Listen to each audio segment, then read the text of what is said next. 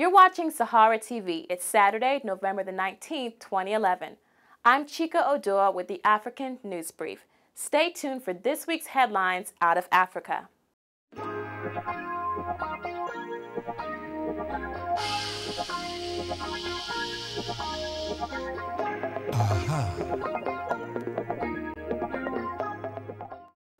We begin with an update about the Somali-based Al-Shabaab extremist group.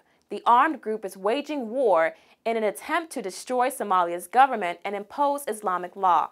The group has been accused of blocking foreign aid for the thousands of Somalis suffering from the present famine crisis. And now, Al-Shabaab is recruiting Kenyan children to fight. The number of children recruited is not certain, but experts estimate that hundreds have already joined.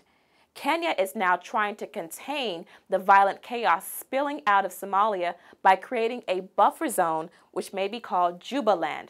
The semi-autonomous zone will help to alleviate Kenya's cost in hosting Somali refugees. According to a series of leaked U.S. diplomatic cables, American and British officials were against a Kenya-backed breakaway state in southern Somalia.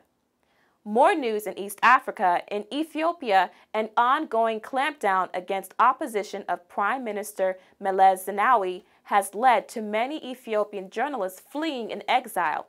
Other journalists are being tried on charges of treason and espionage. Meanwhile, a teacher reportedly burned himself to death last week in protest of the government.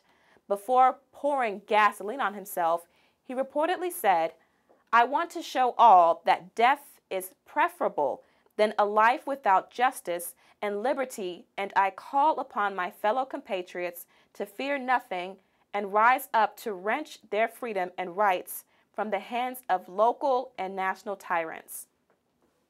Speaking of tyrants, many people would say that Equatorial Guinea's Theodore Obiang Nguema is nothing short of, well, a tyrant. The 69-year-old president is Africa's longest-serving leader, having been reelected 4 times since seizing power in 1979. But he may have to step down in 2016 when his current term ends. Equatorial Guineans voted on Sunday in a referendum on a new constitution that would limit presidents to serve only 2 terms in office. Moving west of the continent, the Nigerian government has placed a $135 million fine on British Airways and $100 million to Virgin Atlantic.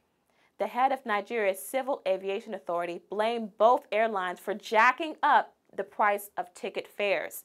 Reportedly, British Airways and Virgin Atlantic have been informed of the fines and have been given 14 days to respond. We'll keep an eye out on how high this case will fly, but in the meantime, Amnesty International has launched a campaign for Shell Oil to pay for environmental damage caused by spills in the Niger Delta. Shell Oil is one of the biggest companies in the world by revenue, but has neglected to take responsibility for environmental damage in Nigeria, according to Amnesty International. These are just the types of grievances that literary giant Chinua Achebe has spoken against, along with government corruption. He recently refused a national honor for the 2nd time. President Goodluck Jonathan was baffled by Achebe's refusal, but many Nigerian celebrities and entrepreneurs happily accepted the national honors. Nollywood stars Genevieve Naji, Stephanie Okereke, and Osita Iheme, aka Papa, smiled and shook hands with the president. Petrol Minister Alison Madueke also got an award. Remember, this is the same lady accused of purchasing a $20 million mansion in Vienna, Austria. Chief of Naval Staff Vice Admiral Saeed Ibrahim, Chief of Army Staff Lieutenant General Azubike Ihedrika, and Inspector General of Police Hafiz Regime were also awarded.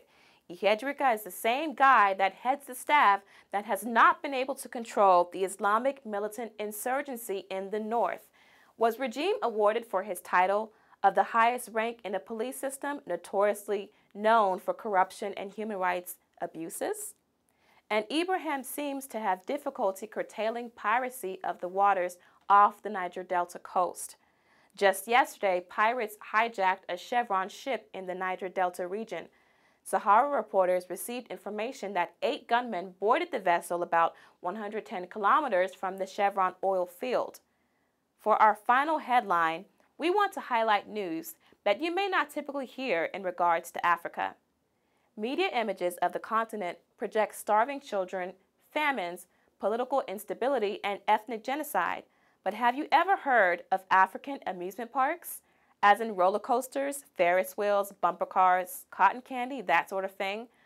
Amusement parks geared towards middle-class Africans are cropping up throughout the continent. At least 8 theme parks have opened or are scheduled to open in West Africa alone since 2000. Senegal's Magic Land boasts a water park, nightclub, amphitheater complex, and a 20-acre hotel. Six Flags announced a plan to open a park in Nigeria. That's all we have today for African News Brief this week. For more on these stories and other headlines, check out SaharaReporters.com.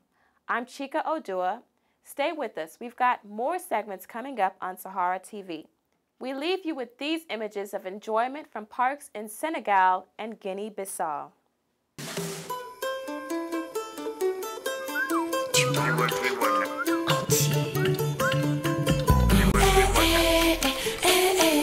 Ça change.